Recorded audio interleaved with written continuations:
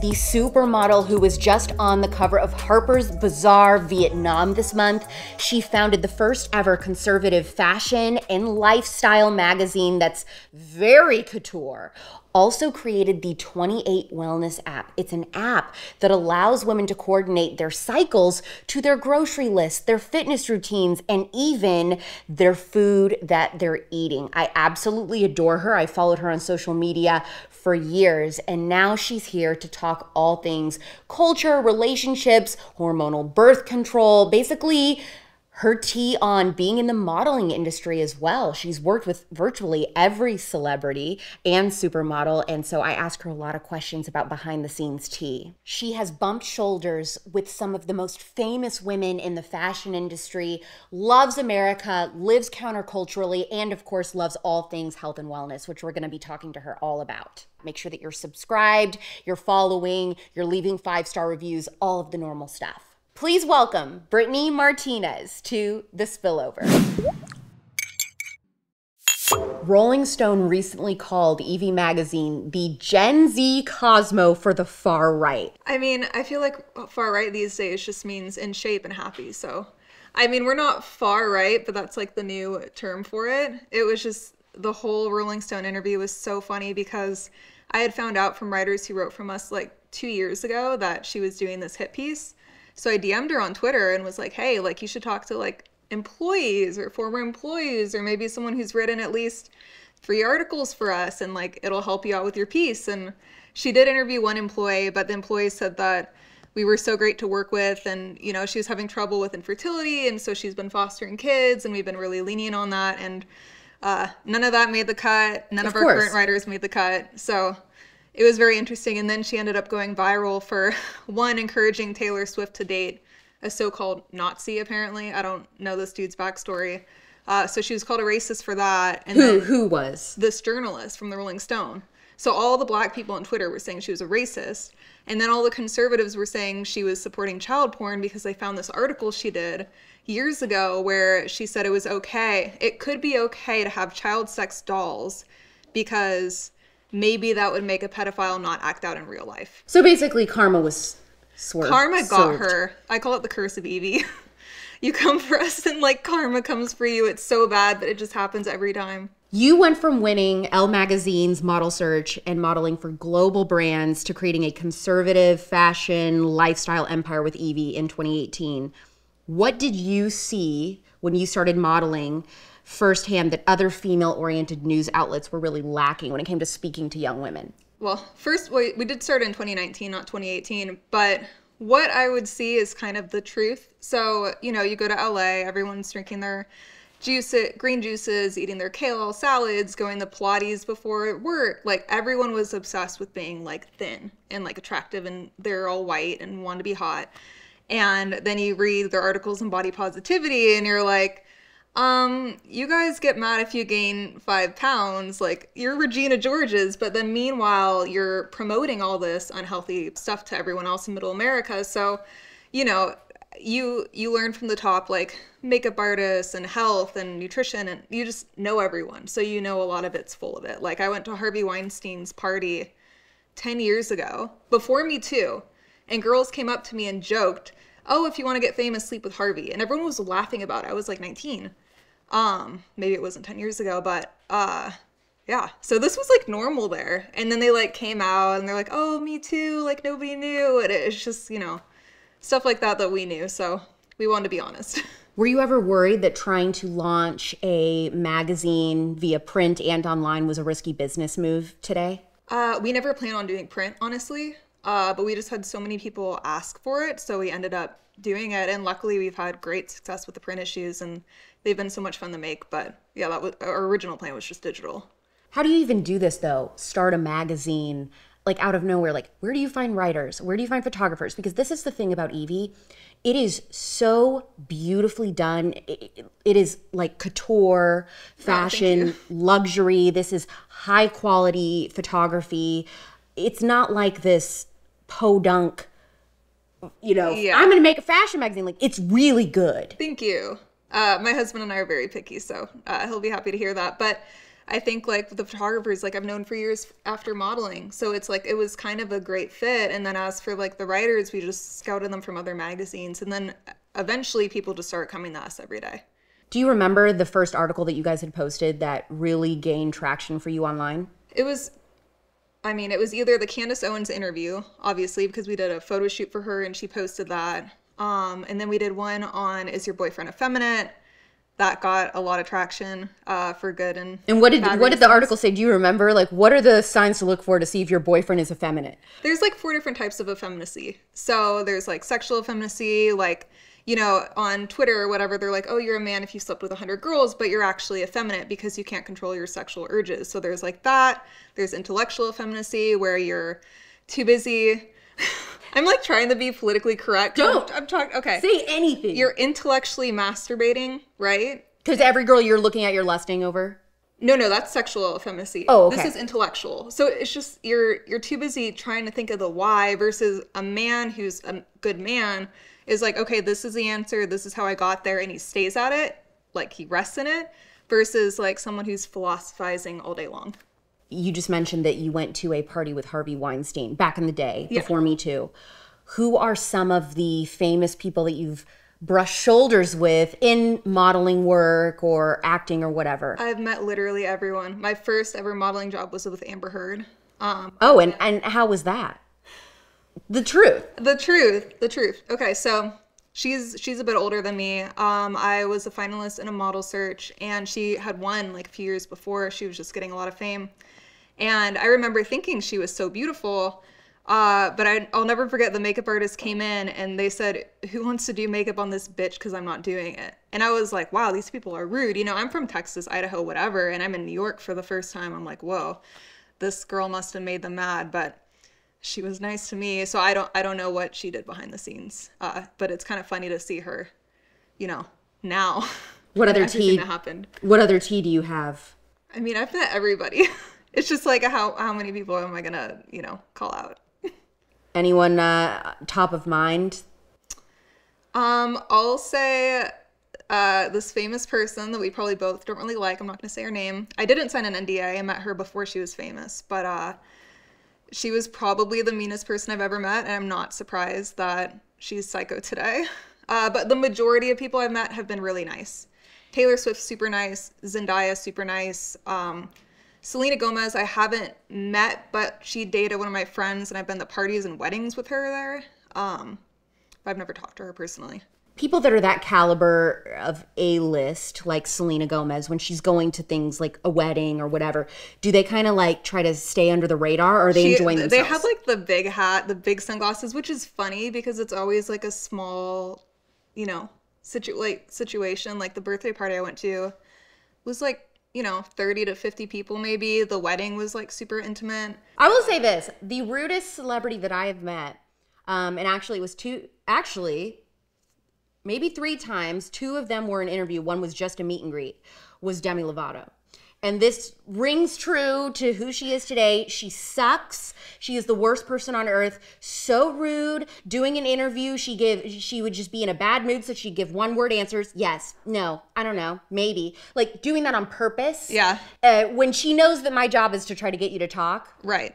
Yeah. I've even had friends who have met her, and you know, I've told them like, oh, this is like, you know, who she is, and they're like, no, I don't believe you. She's like the best thing ever. And then they've like met her and made her things, and she was still like mean to them. Well, I remember also even in her meet and greet, a time when I wasn't even interviewing, it's just to meet and have a picture.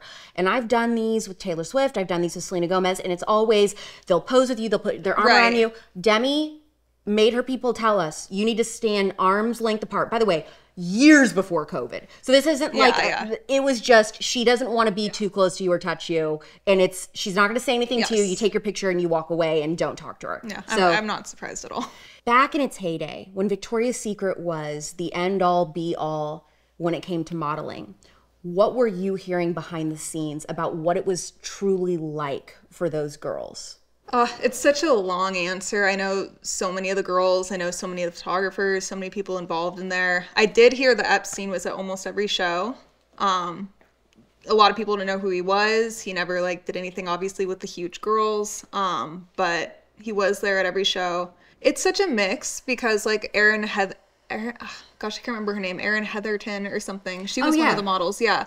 She was so muscular, but had such an amazing body. And what happened is like partway through Victoria's Secret, somebody else came in who wanted the super thin waif girls. And before it was more like Tyra Banks, like Heidi Klum, like they were slim, but they were like size 4s, like 90 supermodel bodies. Slim fit. Yeah. And then they would kind of bash them or like tell them like you're not that attractive or like you're too fat or whatever. But the majority of the models had a really good experience with them. But there definitely was some, I think in modeling in general, you know, I've had friends with the top agencies in the world and they're like, oh, just eat vegetables, you're too fat. And now they're all body positive. That's why. I have so many questions about the change in culture surrounding fashion and modeling. Would it be fair to say that the majority of celebrities and models are as woke as the fashion magazines that they appear in?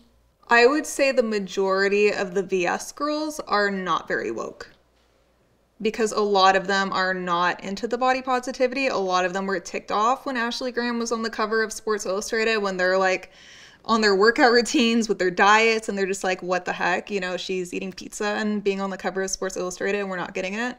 They feel like they're cheating the system. Yeah, but they're not going to come out and say it. But I would say almost all the supermodels are actually not woke. But most actresses, I would say, are.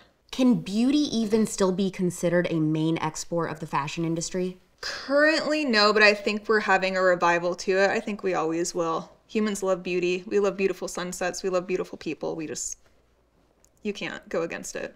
What have you noticed, and what has Evie noticed that young women are gravitating towards online as far as content goes right now? Like what types of topics, conversations? Yeah. They love beauty. Like they're really into it. I think a lot of them, I think Gen Z is more polarized. You either get the very, very out there or like very kind of return to traditional, more so than millennials were. So it's kind of a mix in that way. I feel like Evie has really led the cultural conversation and change. Topics that come to mind for me: breast implant illness. Yes. I feel like you guys are really the first to start bringing attention to that, at least recently. Yeah. Hormonal birth control. You guys are doing a great job talking about that. Also, I remember during the pandemic, you guys were some of the only people talking about how the jab was affecting breastfeeding mothers. Yeah, we were the first people to negatively call it out.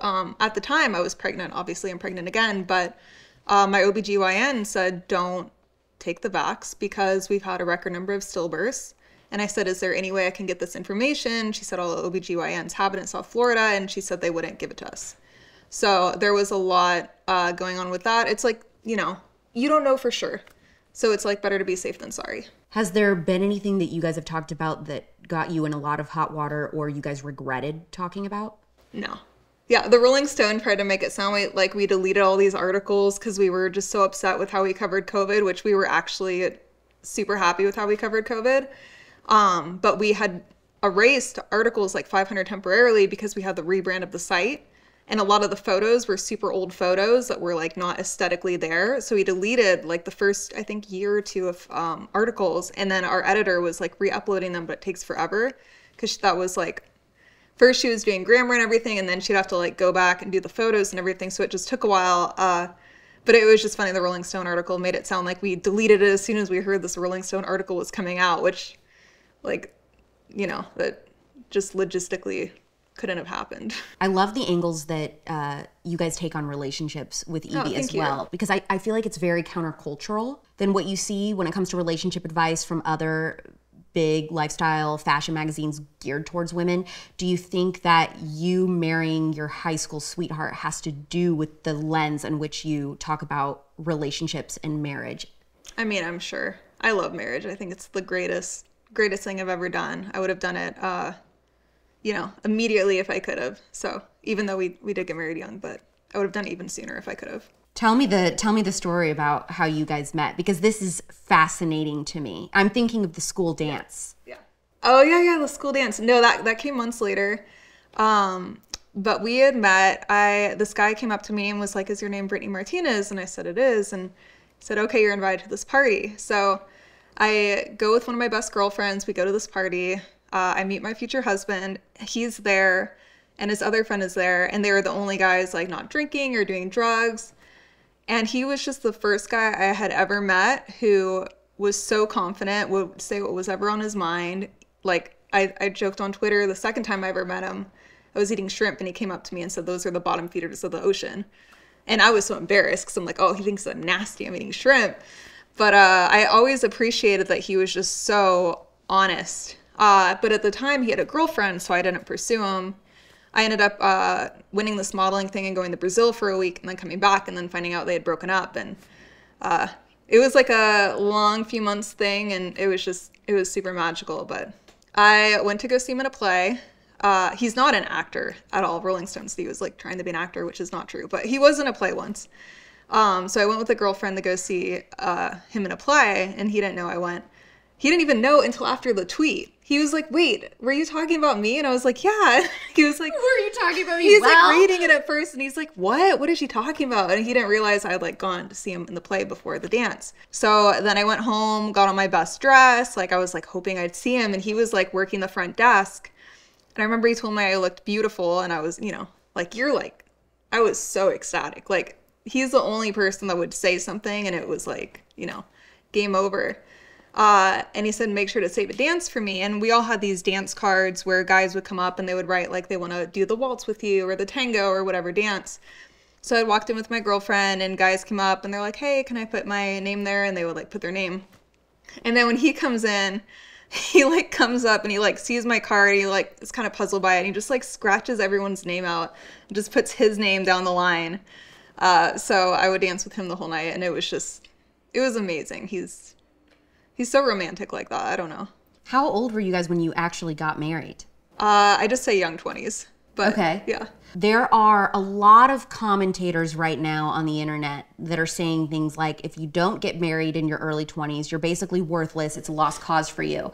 Even though that has happened to you, you did get married in your young 20s, you disagree with that sentiment. Why? Because I know the people that are doing it just for engagement baiting, and they're totally trolling. Like, I know they don't actually believe that because they're all older than 25 and they're not married and they're not dating anyone. Like, it's all just total bait for clicks.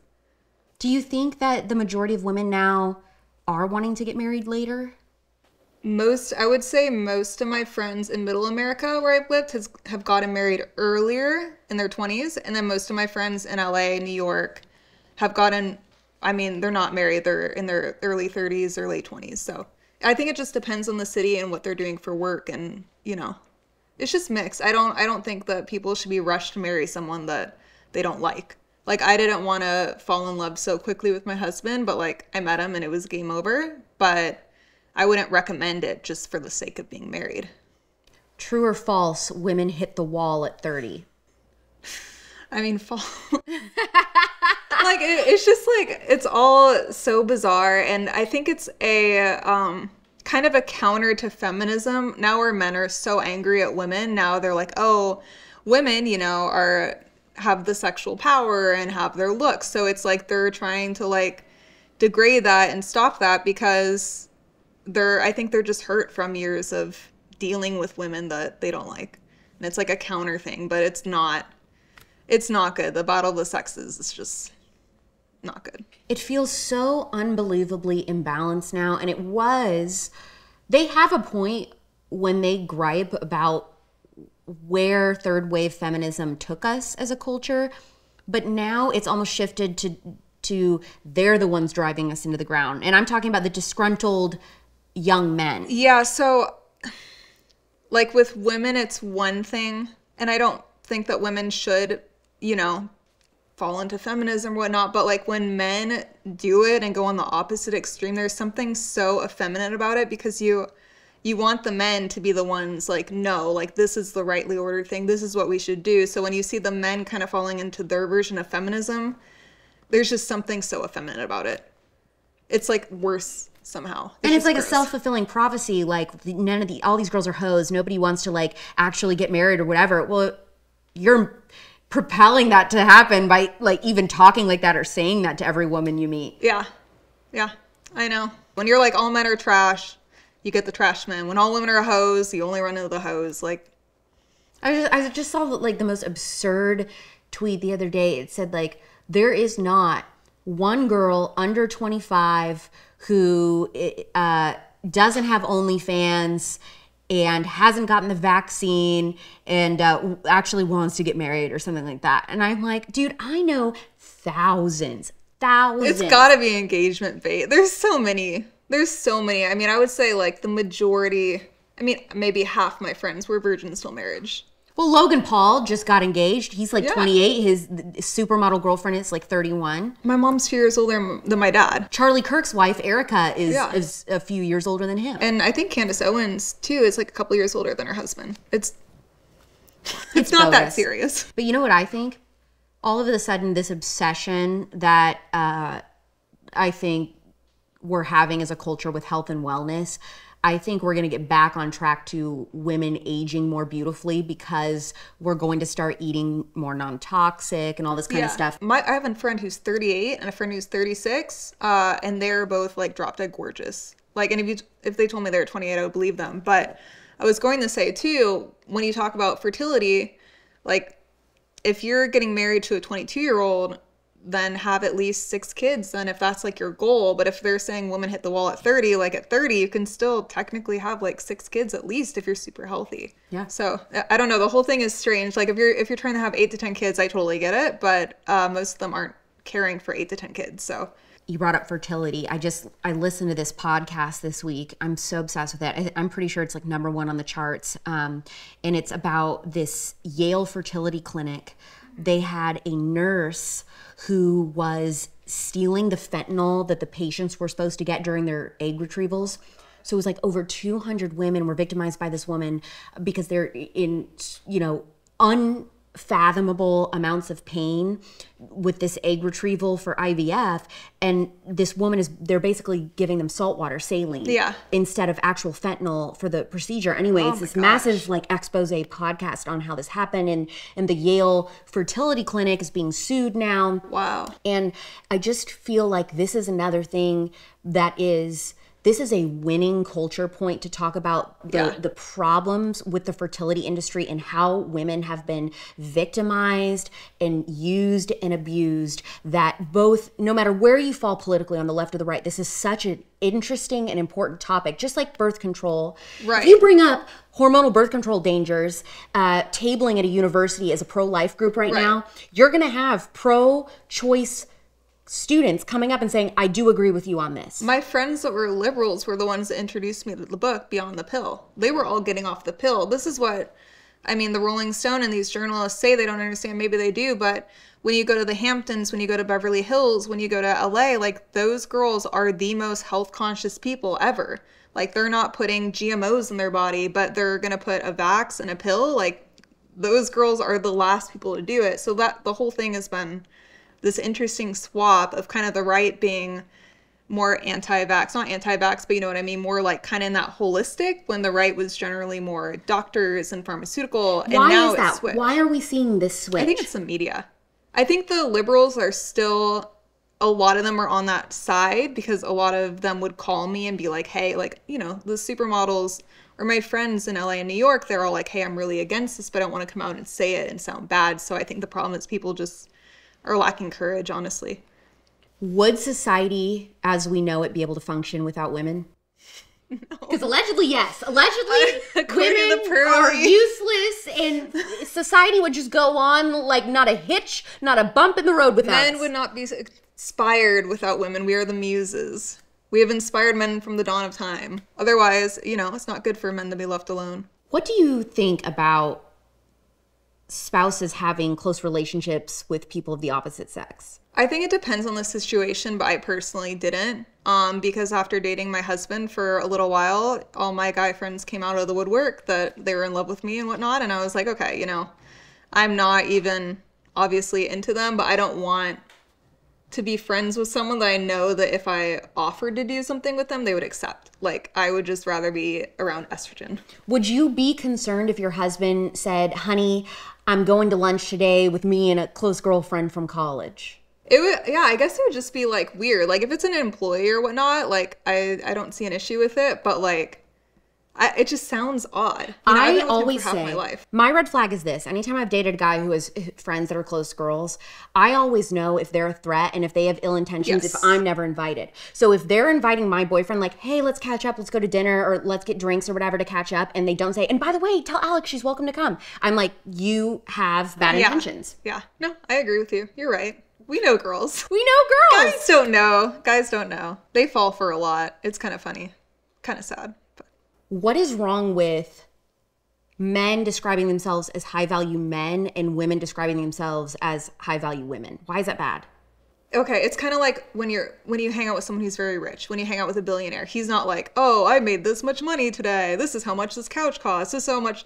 When you're talking about how high value you are, it's a LARP. Like, if you're high value, everyone sees it. Everyone knows it. You don't need to talk about it. So it just kind of feels like, oh, you're like the guy who doesn't actually have money, but you wear the Gucci shirt, you know. Because this is all over TikTok. These guys being like, I'm an alpha. Yeah. I'm a high-value man. Are you a high-value woman? An alpha say that he's an alpha. That's exactly what I think. So bizarre. An alpha is not going to say, I'm an alpha. Right. Because he commands a room. Because he just commands. Like, you know, and you're like, okay, I respect it. What concerns, if any, do you have with the trad movement among the right? Again, I just think it's all a LARP. My mother-in-law is probably the most trad person of all time. She lives on a farm with the goats, makes everything from scratch, like, doesn't like microwaves. Like, she's like trad, has no internet. She is like trad.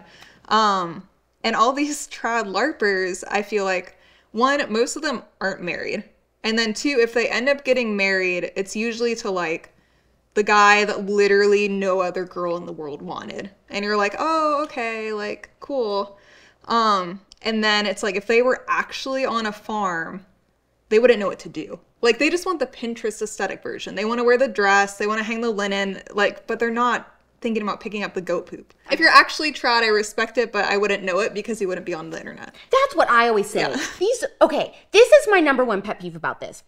There are these women who go viral on Twitter who are always talking about, women need to be doing this. Women should be doing less of this. This is what a really good woman does. They're just constantly on Twitter harping about this. And I'm like, how good of a wife are you? How good of a mother are you? You are on Twitter all day. You know what the funniest thing about all these girls are? I've noticed they're either divorced, like almost all of them are divorced, or they were like dumped by a fiance. Like, they were always never the first choice of a man. And it's like some sort of like, it makes them feel special to be like, look, I'm this like wonderful girl. But it's like, if you were that wonderful, like, you know, none of this would have been happening. And they just like spend their days like hating women on Twitter. And it's just, for what, you know? I think a lot of them like wasted their years and have like a lot of regret over it. And it's just, and which I think, you know what I think, Brittany? I think that's more relatable and admirable to say that. They don't want to be relatable. They want to put themselves on a pedestal. But they should try to, because there's no like, I don't know, like every girl I know who got married in her young 20s and has an amazing relationship with her husband isn't attacking other women on social media. She's like killing it in her life, just being an incredible woman. So it's just, you know, it's interesting. What are some good dating discernment tips? Like red flags to look for, green flags to look for? I mean, I posted a tweet the other day. I think you got it.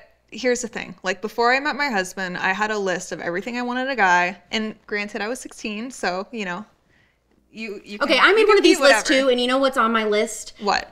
He would hug an orangutan with me at the zoo. So I think 30-year-old Alex's list is different. The older you get, the pickier you get, the more specific you get. When you're like super young, you're not thinking that, you know, big yet, which is the naivete works, or, you know, doesn't work depending on your situation. But mine was basically like, has good parents, has good relationship with his siblings, same religion, good5 What if a guy doesn't have a good relationship with his family? You think you should rule him out?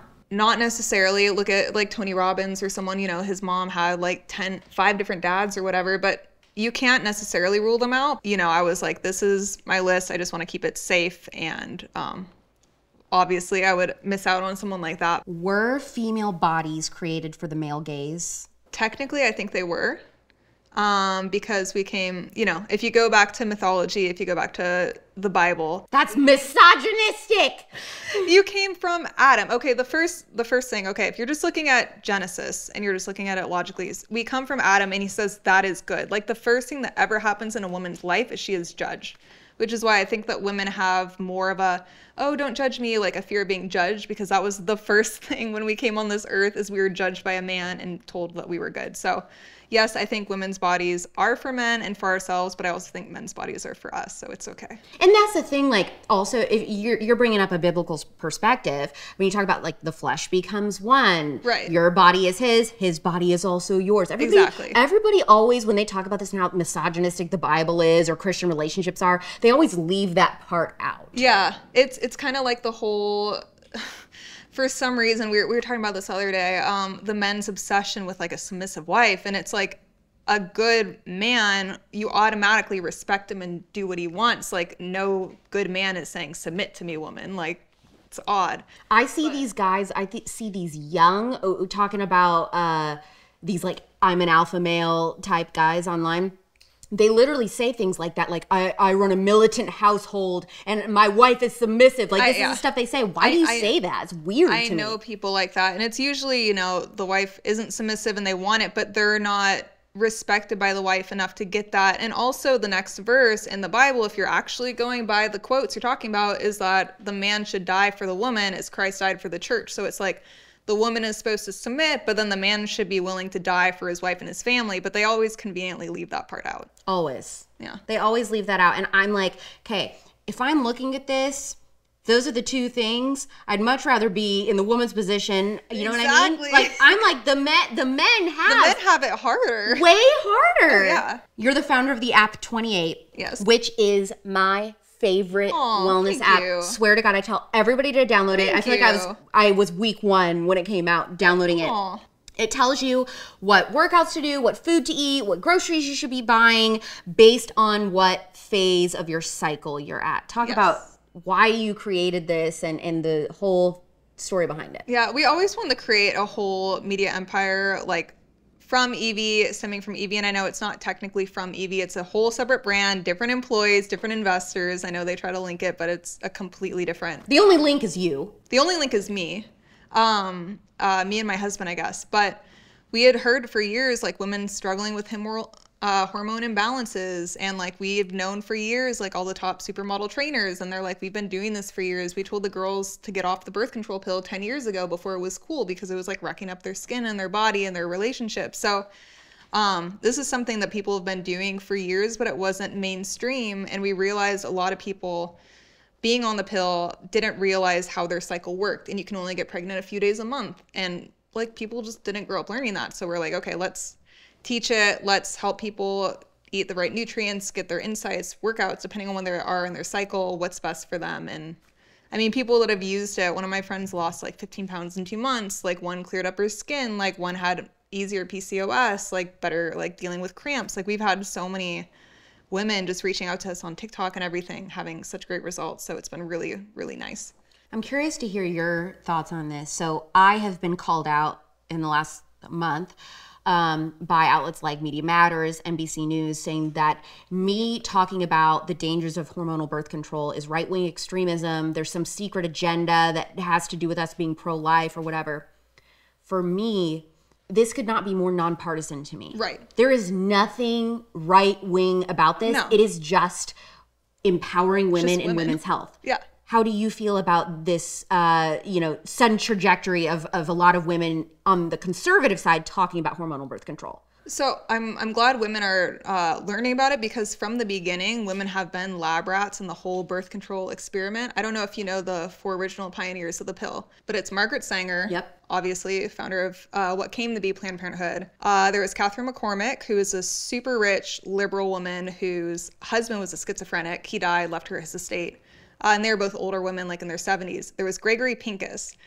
And this man was a scientist who did in vitro lab experiments. He was like this huge hit at Harvard. They loved him, but then he ended up, instead of publishing his work in medical journal, going to the press and being like, oh, this is what I'm doing. They eventually just got rid of him. They were like, this dude's fringe. We don't want anything to do with him. And then there was John Rock, who was a Catholic OBGYN.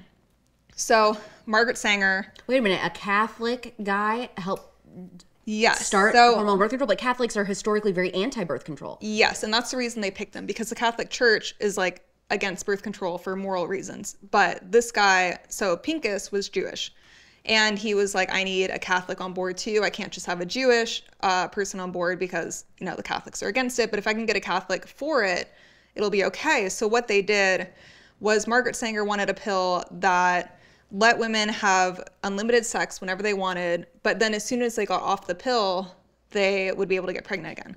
So Pincus, who was this fringe scientist, nobody like talked to him anymore. He knew like progesterone, the hormone that women make when you're pregnant, you can't get pregnant. So he would inject it in rabbits and rats, and they wouldn't be able to get pregnant. So they're like, okay, how can we inject this in women to not make them get pregnant?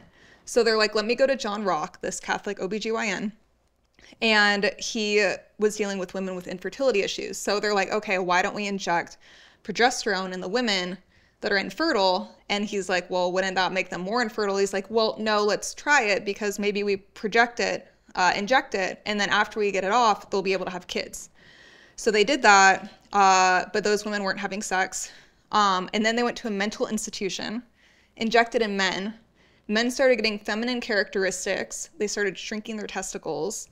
Their voice started changing. The men were like, we're over this pill. We're not doing it. So then they ended up going to Puerto Rico. And they went to San Juan, this really poor area, and the women there just thought it was this great pill from America. Like, they didn't realize it was a test. Like, it wasn't fully developed. And also, Margaret Sanger had her eugenics worldview and plans, and so she also loved the idea of going to Puerto Rico, because she's like, let's get these poor brown women, you know, sick, and some of them died. Some of them died during these experiments with the pill. Yeah, and they didn't know it was an experiment. And like back in the day, and with science, like you didn't have to sign a waiver or anything. They just they were not given any side effects of what could happen. Yeah, so it's like, and then they ended up, after giving it to say 60 people, they ended up not using, people will be like, oh, they don't actually use progesterone in the pill. They don't. They use progestin, which is a synthetic form, because progesterone comes from an animal hormone. So it's like, it would be so much more expensive. So they use progestin. But the thing about progestin is it's more likely to give you cancer, because progesterone is what your body naturally makes. And if you breastfeed as a woman, you're less likely to get breast cancer. So they took it out, made it synthetic. So then he goes, and this is the crazy scientist who's always going to the media. And he was like, Brave New World, one day we won't need men to get pregnant. Like, he was very ahead of his time in that way. And they ended up getting it approved by the FDA in 1957 as a menstrual disorder pill. So it wasn't as hard to get as a birth control pill, but it was like, side effects may include you not getting pregnant. So the whole thing was like really seedy, because it was illegal. Based on the Comstock Act back in the 1800s, it was illegal to have like contraception. So everything they were doing was illegal. That's why they went over to San Juan and experimented there. And then in 1960, they made it FDA approved as birth control. But at the time, like I said, there were like 60 people that they did everything on. And at the time, John Rock, the gynecologist, was like, I don't want you to like call it out here because it's not ready yet. And then there was a study in Denmark in 2016 where they did a study with over 1 million people. And like, I think 30% of the women at least were suffering from depression, more likely to commit suicide. You're twice as likely to commit suicide on the pill. Yeah, but it's like, from the beginning, it got approved with like nothing. Like, it was based on like nothing. And we still don't have any side effects on future fertility after the pill. Like, we don't have any. So it's like, is it going to affect people later on? Like, I know people have gone off the pill, they immediately get pregnant. I know some people that can't. We don't actually have studies on that yet. That's what's crazy. What was so infuriating to me is that when NBC News wrote this article a few weeks ago, they reached out to me. They said, would you like to make a comment? Because we asked this OBGYN about, you know, is the hormonal birth control pill actually dangerous? And she said, the side effects that you experience on the pill are no different than the ones that you experience while you're pregnant. And my immediate response was, what you are experiencing on the pill is synthetic. Right. It's synthetic hormones. Women are on the pill most of the time for decades at a time. Yeah. Pregnancy is very temporary. You're experiencing, you know, these mood swings and whatever you're experiencing while you're pregnant. That is for a very short amount of time compared to how long women are on the pill. The pill was never supposed to be something that women took for decades like we are. We didn't know. Like, none of that was out. It's like, it was the first pill ever that healthy women could take daily, ever. And also, it was the liberal feminists who first rang the alarms in 1970 at the Nelson Pill hearing saying, why are you guys not giving us the side effects? That's why we get our little pamphlet of side effects, whatever. But nobody's opening that thing. It's the size of two newspapers, you know, pinned together. And a lot of times, like, they don't always tell you. It just depends on your doctor or OBGYN. Sometimes it's like, oh, you have acne, you should just get on this pill. And it's like, they might not even know all the side effects. It's so different. It's like, pregnancy is so different from everyone. The side effects from the pill are so different on everyone. It's just, you know, hormones. You're a model, but I would say you're also an entrepreneur. I would say, yeah, probably more an entrepreneur now. I used to model full-time before Evie. Now I keep getting pregnant, so I don't do it as much. What advice do you have for other young women who see something lacking within the conservative movement? You know, maybe like, I wish that we had this, or a business that's moving. What's your advice on them if they see something that they'd like to create?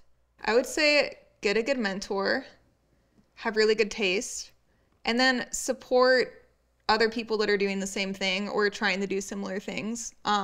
I always try to go out of my way to support small businesses or friends that have small businesses because, you know, conservatives all day will be like, oh, we need to like have more conservatives in media or film and whatever. It's like, why don't you take money and fund the next Taylor Swift? Like, why don't you have money and like fund, you know, pay $9 a month for Evie or like whatever, subscribe to YouTube for politics. Like, you know, there are things you can do if you actually want to support good movies or media that isn't gonna, you know, be counter to your values. What is next for you? Is it something that you're doing for 28? Is it something you're doing for Evie, or a totally new business venture nobody knows about? Evie, we're working on our next print issue. So I'm really excited about that. I'm so excited. I look forward to the print issue of Evie. It is so stunning. I have both issues that I keep on my coffee table in my living room because they're so gorgeous. Like, I won't get rid of them. Thank you. Yeah, if your audience has anybody that you guys want to see in the magazine that you just absolutely love, let me know. I always love like taking suggestions. And by the way, you have interviewed, you know, actual supermodels, actual celebrities are in these magazines. This is not just like people you've never heard of. Tell us about some of the people that you've interviewed and done stories on. We did one story on Gina Carano. That was back when we tried to interview her before she got canceled, literally the day before. She's like, yeah, let's do it. And literally the next day she gets canceled. And we were like, oh, wow. We were not expecting that. She is probably the sweetest person I've ever met in my life. And I know that I'm, you know, have an affinity for martial artists because I did martial arts for years, and she did, I think, MMA. But literally probably the nicest girl you've ever met in your life. And what they did to her was so sad. And I'm still angry at whatever his name is who plays the guy Joel in The Last of Us for not sticking up for her. She didn't say anything bad. Like, she doesn't say anything bad about anyone. Is it Pedro or something? Pedro, whatever his name is. I cannot watch him, and I get so angry because I'm such a gamer. I was so angry that he was Joel. I'm still angry about it, but it's just like, when you're friends with someone that sweet and that good of a person, like, how dare you not stand up for her, especially as a man? Like, I don't know. People see dollar signs and they don't want to give it up. I know. I mean, that's what it is. It's just selfishness. It is. Like I said, so many people aren't woke. Like, you'd be surprised, but, you know. Okay, so how much does it cost to use the 28 app? And how much does Evie cost, and where do you find these things? Yeah, so the 28 app is free, or if you get the premium with the nutrition, it's $89 a year, I believe. Evie, oh my gosh, how do I not know my prices? I think it's $7.99 a month if you do annual, and I think it's $9 if you do monthly. And month is because you guys are posting tons and tons of articles a day. It's access to being able to read all the content and stuff. Yeah, you're like paying for the employees. Like, you're paying for everyone on the team. So when people are like, why do I need to pay? It's like, well, how are businesses going to make money? Because ad revenue is much lower than it was prior to COVID. That's why, like, New York Times and Bloomberg and all these sites I subscribe to, you have a subscription. Yeah. Where do you find Evie online, and where do they find you to follow you? Don't worry about following me, but you can follow Evie on eviemagazine.com. Brittany, thank you for coming on The Spillover. Yeah, thanks for having me.